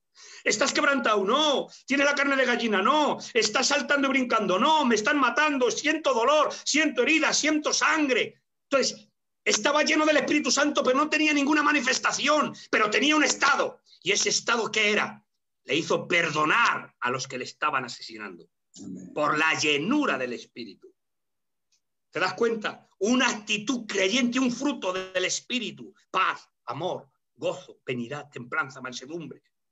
¿Te das cuenta? Entonces vemos, hermanos, que Esteban, lleno del Espíritu Santo, dijo: no les tengas en cuenta este pecado. Hechos capítulo 4, hermanos, y verso 8. Dice la Biblia, hermanos, Hechos 4:8. Pedro, lleno del Espíritu Santo, dijo: varones ancianos y pueblo de Israel, oíd. Y empezó a predicar y a abrir las Escrituras. Y en ese mensaje se convirtieron 3.000. Y en el segundo mensaje se convirtieron 5.000. Ahora bien, fijaros bien qué detalle. Pedro, lleno del Espíritu Santo, dijo: varones ancianos y pueblo de Israel, oíd. Predicó y se convirtieron 3.000, pero dice el texto, lleno del Espíritu Santo. Pero claro, Pedro no estaba hablando en lenguas, tocayo. Claro. Pedro no estaba saltando y brincando y hablando en lenguas y llorando y quebrantado. No. Dice la Biblia, Pedro, lleno del Espíritu Santo, dijo: varones ancianos, predicó. Y por medio de la llenura del Espíritu Santo, hermanos, se convirtieron 3.000 personas. Pero Pedro no estaba danzando y saltando y quebrantado. O sea, lo que estoy intentando decir, hermanos, es que la llenura del Espíritu es un estado, no es algo subjetivo. La llenura del Espíritu no se manifiesta con los dones, se manifiesta por el fruto, por la vida rendida. El gobierno del Espíritu en mí. Mirar otro par de textos para ir finalizando. Hechos capítulo 4 y verso 31. Dice que un grupo de cristianos estaban en una casa orando. Dice, cuando terminaron de orar, el lugar tembló y todos fueron llenos del Espíritu Santo. Dice, y hablaban con denuedo la palabra. O sea, fueron todos llenos del Espíritu Santo y hablaban la palabra, predicaban, testificaban, pero no estaban hablando en lengua, saltando y brincando. Vuelvo a repetir que los dones son de Dios, sí, pero lo que estoy diciendo es que la llenura no se manifiesta por los dones, porque lo estamos viendo. Fueron todos llenos del Espíritu y ¿qué hicieron? Hablaron la palabra de Dios, testificaron, predicaron, enseñaron, sin esparajismos, sin sujeciones, sin... Otro texto importante, muy importante. Hechos capítulo 13 y verso 52. Los discípulos, dice, estaban llenos de gozo y del Espíritu Santo. 13:52 del libro de los Hechos. Y los discípulos estaban llenos de gozo y del Espíritu Santo. ¿El gozo qué es? Un fruto del Espíritu. Sí, paz, amor, gozo. Dice, los discípulos estaban llenos de gozo y del Espíritu Santo. ¿Veis? El Espíritu Santo, estaban llenos del Espíritu Santo y producía gozo. gozo, un fruto del espíritu. Pero no estaban hablando en lenguas, ni quebrantados, llorando, ni saltando, ni haciendo cosas extrañas. El gozo es un fruto del espíritu, hermanos. Por lo tanto, la llenura del espíritu se manifiesta por el fruto y no por los dones. Y hay otro texto, y ya redondeamos, Hechos capítulo 13 y verso 9. Dice, Pablo, lleno del Espíritu Santo, fijó en él los ojos y le dijo, lleno de todo engaño y de toda maldad, hijo del diablo, ¿hasta cuándo trastornarás los caminos rectos del Señor? Eso se lo dijo un tal Elimas. Sí, mago. Entonces, Pablo, lleno del Espíritu Santo, fijó los ojos en él, pero no estaba hablando en lenguas, no estaba llorando, no estaba tiritando ni sintiendo las carnes de gallina. Simplemente le miró y le dijo, lleno del Espíritu Santo. Es verdad, hermanos. Por lo tanto, vemos con estos textos y algunos más que hay, que la llenura del Espíritu es un estado de gobierno del Espíritu. No es una manifestación. ¿De acuerdo? Así que finalizo, hermanos, diciendo, la pregunta es esta. Y con esto finalizo. Con esto terminamos. La pregunta es esta. Ahora, ¿cómo uno puede ser lleno del Espíritu Santo? Hemos dicho que hay cosas que al Espíritu Santo le entristecen, como es la falta de perdón.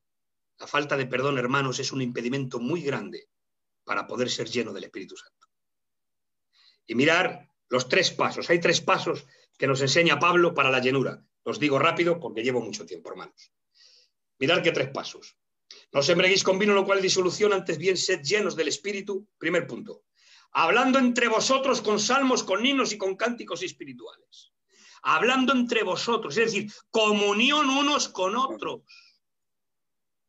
Primer paso para la llenura, tener comunión y relación con la iglesia unos con otros. No tiene que haber divisiones, no tiene que haber falta de perdón, no tiene que haber rencores, no tiene que haber división, tiene que haber unidad, relación, comunión unos con otros. Primer punto. Segundo punto, dice, hablando entre vosotros con salmos, con himnos y con cánticos espirituales. Segundo punto, cantando y alabando al Señor en vuestros corazones. Comunión con Dios, cantando y alabando a Dios, ¿dónde? En vuestros corazones, en intimidad. Es decir, primero, orden de prioridades, relación y comunión unos con otros. Segundo, relación con Dios en lo íntimo. ¿Por qué? Porque no puedo tener una relación íntima y estrecha con Dios cuando hay falta de perdón y cuando no hay comunión con los miembros de la iglesia. ¿Cómo pretendo estar en paz con Dios, en orden con Dios, una relación íntima con Dios, cuando no me hablo con un hermano? Entonces, el orden de prioridades que marca Pablo es, primero, comunión unos con otros. Segundo, relación con Dios en intimidad y en integridad de corazón. ¿Pero por qué pone a los hermanos primero? Porque no puede haber una relación con Dios fluida si no hay una relación fluida entre nosotros.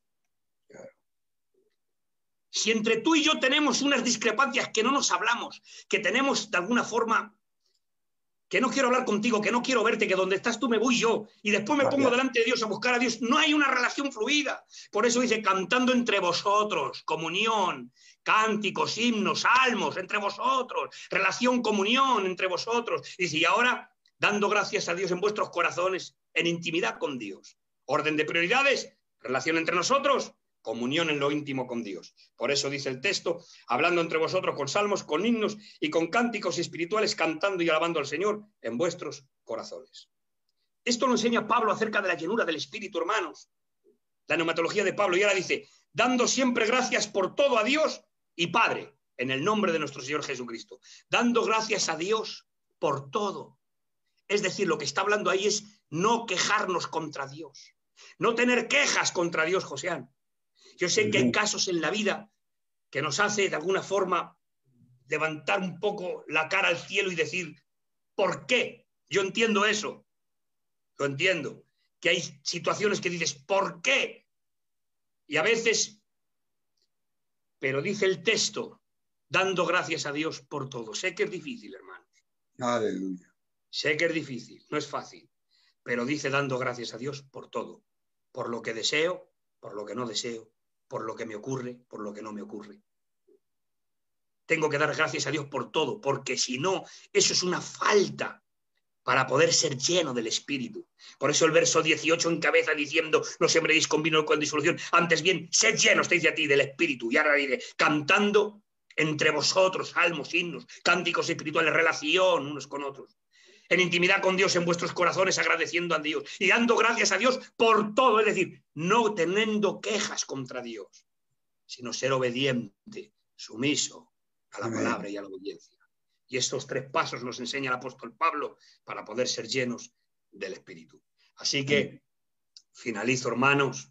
Sé que me tiro mucho tiempo y me he saltado un montón. Tranquilo. Pero hasta aquí, hermanos, el tema. Pablo nos enseña que el Espíritu Santo tiene condición divina, nos enseña que el Espíritu Santo es una persona que tiene emociones, voluntad, inteligencia, nos habla de la llenura del Espíritu. Pablo hemos visto que tiene su teología sistematizada, viniendo ya enraizada del Antiguo Testamento. Él es teólogo del Antiguo Pacto, hermanos, sabiendo lo que está diciendo y bebiendo de las doctrinas que se iban desarrollando. Hemos visto la personalidad del Espíritu Santo como persona y hemos visto algunos aspectos hasta donde hemos podido. Así que espero que me haya hecho entender y que esta parte haya sido pues de bendición para todos. Amén. Voy a decirle a David si hay alguna pregunta, pero yo te voy a formular una porque mientras estabas exponiendo, un hermanico me ha preguntado, hombre, la salvación no podemos entrar, tocayo, pero ha dicho, si tenemos al Espíritu Santo contristado en nosotros, eso impide que seamos salvos. Y bueno, te paso la pregunta, a ver cómo le respondemos. No, no impide que seamos salvos. Eso es una falta de capacitación para tener una vida agradable, una vida feliz, una vida llena, plena de Dios. Es un impedimento, pero no es falta de salvación. Si no, Pablo no diría, sed llenos, manteneos en la llenura, porque entendemos que a veces uno está más lleno que otros. Y a veces, ¿por qué? Por la falta de conducta. A veces contristamos al Espíritu Santo por nuestras actitudes. Repito esto porque lo siento así. La falta de perdón, hermanos, el no perdonar a un hermano, una ofensa, una falta. Esa falta de perdón es un impedimento muy grande para poder ser. No puedes estar lleno del Espíritu cuando hay falta de perdón en tu corazón. Por eso, lo primero que debemos de hacer es orar al Señor para que nos capacite, pedir perdón a Dios y poder arreglarme con un hermano o con la persona que haya tenido algún conflicto, estar arreglado con él. Y después verás cómo ese gozo, cómo esa carga se va y cómo vas a vivir una vida un poquito más feliz. Por lo tanto, el contristar al Espíritu no es falta de salvación, es falta de vivir una vida plena en Dios, de disfrutar más del gozo del Espíritu, de disfrutar un poquito más del ambiente de Dios, pero no es falta de salvación. Claro, vale. Mientras me contesta David, bueno, yo hace mucho tiempo, ¿verdad?, que intento, cada vez que puedo, y toco el tema del Espíritu Santo y la sana doctrina sobre los neopentecostales. ¿Cómo es posible, tocayo, verdad, que se dejen guiar por lo que ellos creen, pero va contrario a la Biblia y sustituye a la Biblia cuando nos dice que el Espíritu de verdad nos guía a la verdad? El Espíritu nunca te va a guiar a un error doctrinal ni a ir en contra de la palabra. Dinos algo de eso, tocayo, por favor.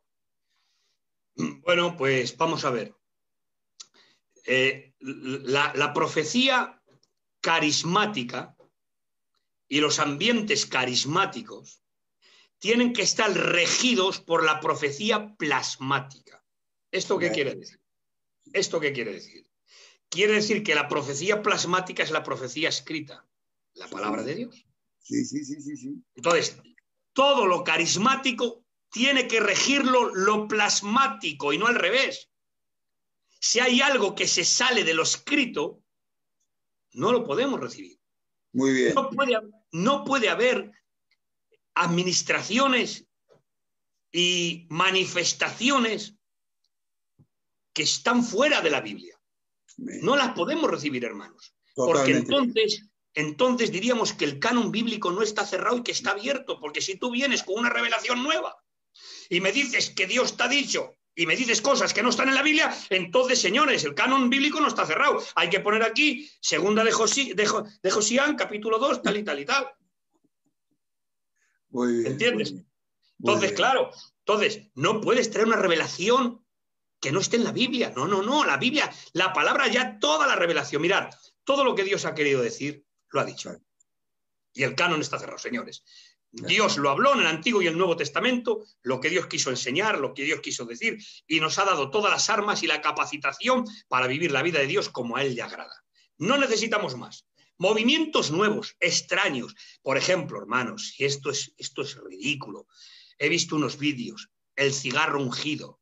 Iba el cigarro ungido, hermano, un pastor con un cigarro encendido dando de fumar a las hermanas y a los hermanos. Y cuando daban una fumada de esas, hacían... Hombre, por el amor de Dios, las escobas ungidas. Sí, yo lo he visto. En mi página de Facebook está, escucha, escoba, chiques ungidos. Bueno, teléfonos que oran para recibir solo buenas noticias. Entonces, vemos que todas estas administraciones, hermanos, se van fuera del marco bíblico. Y Pablo dice, atención a esta frase. Pablo dice, tocayo, si un ángel del cielo os anunciara otro evangelio distinto, sea maldito, sea anatema, no le creáis. Pero mira el dato, hay que examinar esa frase de Pablo. Esa frase de Pablo que dice, aun si un ángel del cielo os anunciara otro evangelio. Mira, lo que está haciendo Pablo ahí, tocayo, es poner un imposible. Está poniendo un imposible. Mira, hay frases que yo he utilizado, y seguramente tú también. He dicho, aunque se junte el cielo con la tierra. Te pregunto, ¿se va a juntar alguna vez el cielo con la tierra? Claro. Pero lo decimos, aunque se junte el cielo con la tierra, ¿qué estás diciendo? Es imposible, no.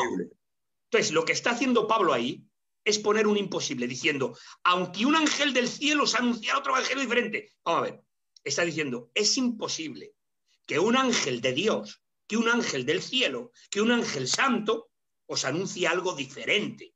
Es imposible. ¿Por qué? Porque alguien podría ser un ángel caído, el que te anuncia otra cosa distinto, pero no un ángel del cielo. Claro. Claro. Un ángel caído sí te puede anunciar otro evangelio diferente. ¿Por qué? Porque el diablo se viste como ángel de luz. Ángel de luz, sí. Un ángel caído te puede anunciar otro evangelio diferente, pero un ángel del cielo no te anuncia otro evangelio diferente. Entonces, Pablo está poniendo un imposible.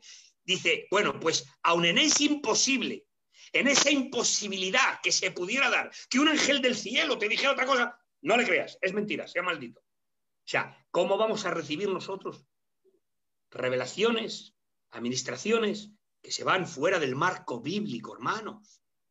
Prefiero quedarme corto que no pasarme de largo. ¿Entiende esta palabra? Me quedo más cortito, me quedo con lo que conozco de la palabra, está ahí la Biblia, y lo demás me prefiero quedarme corto y no pasarme de largo. Porque hoy en día con el neopentecostalismo, hermanos, es una locura de manifestaciones.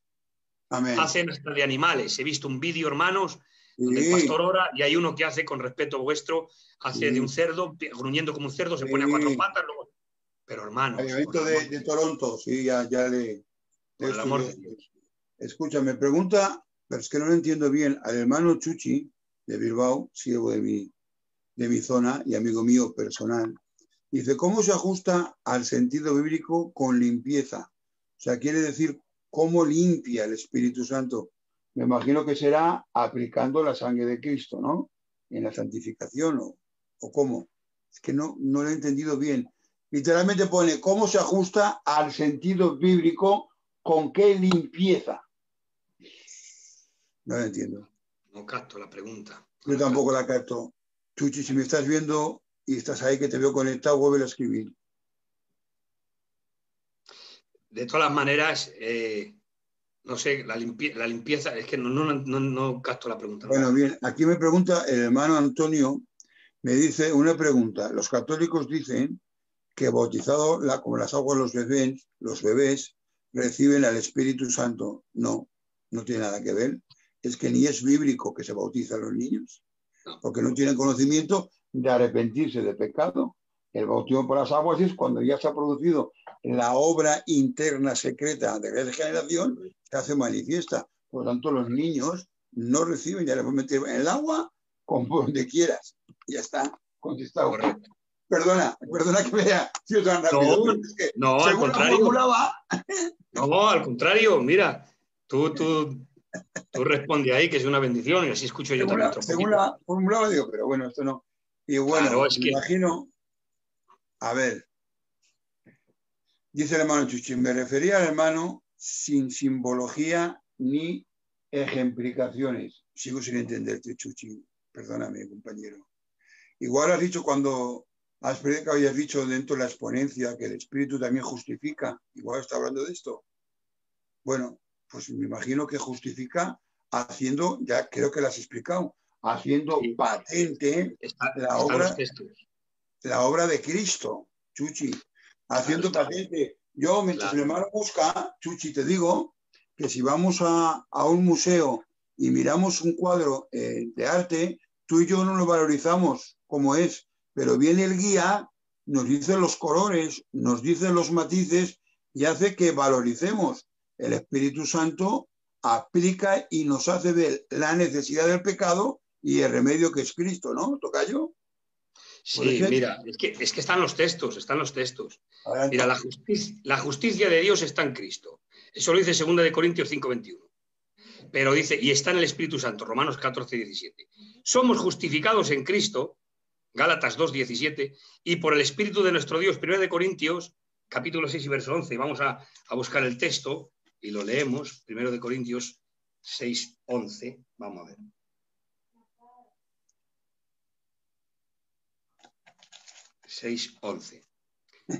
Y esto erais algunos, mas ya habéis sido lavados, ya habéis sido santificados, ya habéis sido justificados en el nombre del Señor Jesús y por el Espíritu de nuestro Dios. Vale, tocayo, perdóname, no era una pregunta, era un piropo. Muy limpio, a eso se refería. Vale, Chuchi, Dios te bendiga, Chuchi, de Bilbao. Sí. Amigo, Dios te bendiga, gracias. Sí, están los textos ahí, en fin. Y bueno, pues nada, si hay alguna pregunta más, pues... Sí, nos dice el hermano Gravier muy rápido, dice, tener problemas de contiendas con familiares, de salud, o, a ver, me he escrito más, espera un momentito, te lo pongo para arriba. Vamos a ver, teniendo problemas, a ver, se va. Es que también mi ordenador... Me perdonáis, pero mi ordenador tampoco... A ver, amargar con problemas a familiares de salud o económicos, también contrista al Espíritu Santo. Bueno, yo creo que ahí está hablando de los problemas que nos dice la palabra, pues que no tengamos ira ni amargura, ¿no? Entraría ahí, tocayo. A ver, perdóname, repite. No lo he entendido bien, pero da a entender como si los problemas dentro de la familia, por ejemplo, me imagino yo que habrá económicos o por salud, en otras palabras, por tener un hijo pues que sea adicto al alcohol o a las drogas o algo así, ¿no? Si esa paz que no tienen, si la gente se enfada, si eso también hace que el Espíritu Santo se contriste. No sé, más o menos. No sé, por decir algo, por captar un poco la pregunta, vamos a ver los problemas.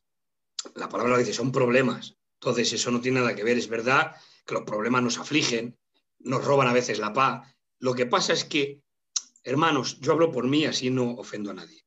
No vivo al nivel que debería de vivir espiritualmente. Entonces, cuando pudiéramos vivir a un nivel espiritual, no nos afectarían tanto las cosas, descansaríamos más en Dios, en su soberanía.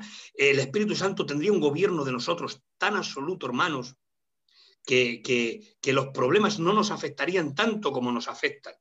Ese es el tema. Entonces, claro, ¿por qué nos afectan tanto los problemas y nos hacen dirigirnos o a veces tomar decisiones o a veces hablar o decir frases que no deberíamos de haber dicho o tomar un momento de acaloramiento por el momento? ¿Pero por qué? Porque no vivimos en esa vida de 100%. No estamos dedicados a... Claro. Entonces, es ahí el tema. Entonces, claro, es verdad, nos afectan los problemas, claro que nos afectan, y mucho que nos afectan, y mucho. Pero ¿qué nos pasa? Cuando vamos a la habitación y nos ponemos de rodillas y nos ponemos a buscar a Dios y nos tiramos un rato adorando a Dios, cuando te levantas el problema sigue, pero parece que se ha marchado. Te levantas con otra fuerza, con otro ánimo, con otro empuje, con otra forma de afrontar la vida. O sea, es que lo vemos. Sí, que vienes hundido a casa, te metes en la habitación, te pones a orar un rato, lees la palabra y parece como que te fortalece, hay algo que te da fuerza. Muy bien. Ya está. Sí. Pues vale. Vale, tocayo. Pues felicitarte de verdad. A ver, el Espíritu Santo estará durante la gran tribulación. Te lo voy a responder yo, por supuesto, porque si no estaría, sería un atentado contra la inmutabilidad de Dios. Hombre, yo te lo digo, claro. yo, hermano. Claro. Y hay un texto aplicable ahí. Josian, hay un texto. Adelante. Dice, y yo estaré con vosotros todos los días hasta el fin del mundo. Ese yo, está hablando Cristo por el Espíritu, es Dios. Entonces dice, yo estaré con vosotros todos los días hasta la fin del mundo. O sea, no hasta la gran tribulación. Yo estaré con vosotros hasta la gran tribulación. Yo estaré con vosotros hasta el reino milenial. No. Yo estaré con vosotros hasta el fin del mundo. O sea, amén. Indiscutible. Ya está. Otra pregunta, que perdóname que me he adelantado, pero te la paso. Dice un hermano, vamos a ver, si yo no hablo en lenguas, ¿eso significa que no tengo al Espíritu Santo? Dile, tocayo, dile. Ni mucho menos. ¿Quieres responder tú, Josian? No, por favor. No. Ni mucho menos, hermanos. Mira, dice la Biblia, Corintios capítulo 12, versículo 13. Dice, por un mismo espíritu fuimos todos bautizados en un cuerpo. Ahora bien, después Pablo dice, ¿hablan todos lenguas? ¿Profetizan todos? No. Claro. ¿Hablan todos lenguas? No. No hablaban todos lenguas, pero todos habían sido bautizados en un cuerpo. Es decir, tenían el Espíritu Santo, pero no hablaban todos lenguas. Totalmente de acuerdo. Así. Entonces, el que no hables en lengua no te exime de tener el Espíritu Santo, porque el hablar en lenguas es un don para señalar a los incrédulos, según Corintios 12, y además es como don. Y el que habla en lengua se edifica a sí mismo, pero no tiene nada que ver con la salvación. Amén. El fruto sí. ¿De acuerdo? Así que el hablar en lenguas no te exime de tener al Espíritu Santo. Si no, estaríamos perdidos, estaría perdida muchísima gente que va a la iglesia porque no hablan en lenguas. Que no lo recibe. Así claro, pero tiene. Y el texto clave es ese: por un mismo espíritu fuimos todos bautizados en un cuerpo. Pero después, más adelante, Pablo dice, repito, dice Pablo, ¿hablan todos lenguas? No. ¿Profetizan todos? No. En cambio, todos han sido bautizados por un cuerpo. Claro. Así que.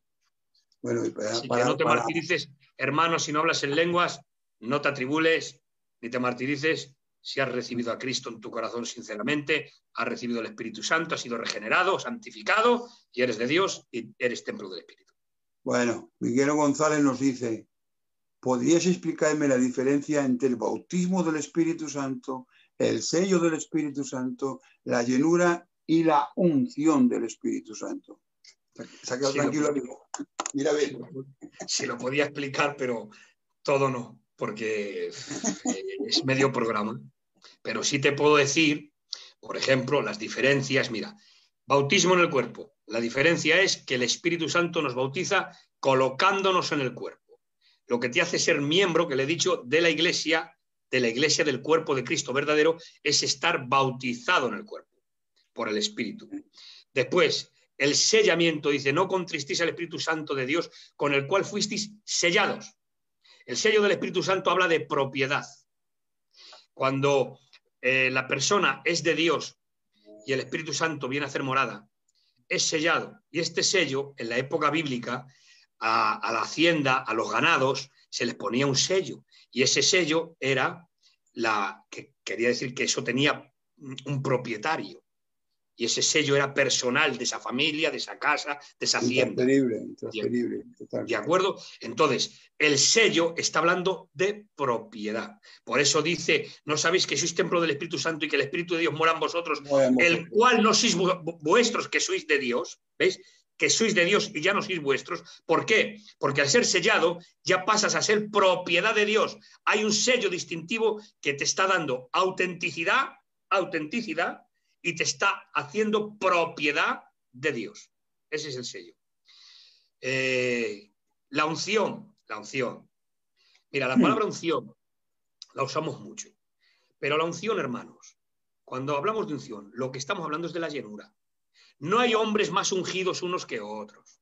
La unción se recibe una vez y para siempre. Una.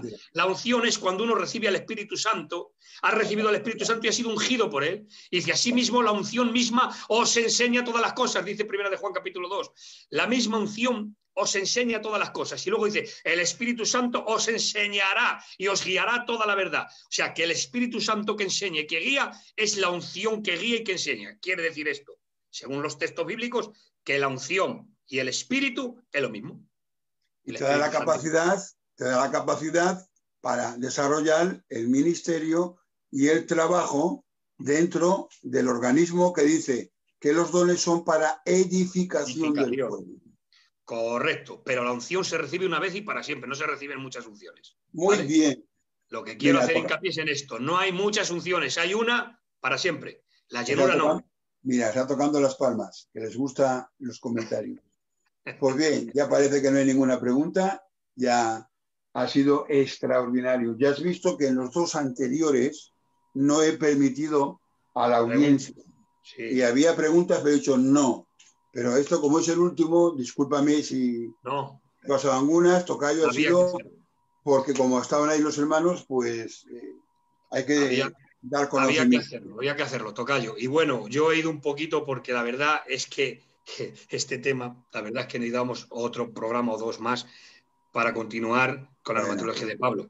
Me he saltado un montón de cosas, he hecho un bosquejo rápido, rápido en lo que he podido, pero hay temas. Pero bueno, he resuelto, creo que he hecho un bosquejo que se me ha entendido bien y eso es lo importante. ¿De acuerdo? Muy bien, muy bien. Pues nada, felicitarte por la experiencia, darte las gracias, ¿verdad? Porque siempre que te llamamos estás dispuesto a compartir con nosotros. Nuestra amistad, tocayo, no es de ahora, empezó, gracias a Dios, hace unos años con el sello, y la verdad sea dicha, pues nada, que Dios te bendiga mucho a ti y a tu casa. Gracias por estar con nosotros, y cuando tú quieras, pues te despides de la audiencia, decirte que los comentarios son todos muy buenos, que muchas gracias, que has hecho muy bien, y en fin, todo muy, muy favorable. Así que con tus palabras y a tu manera, pues te despides de la audiencia y ya concluimos.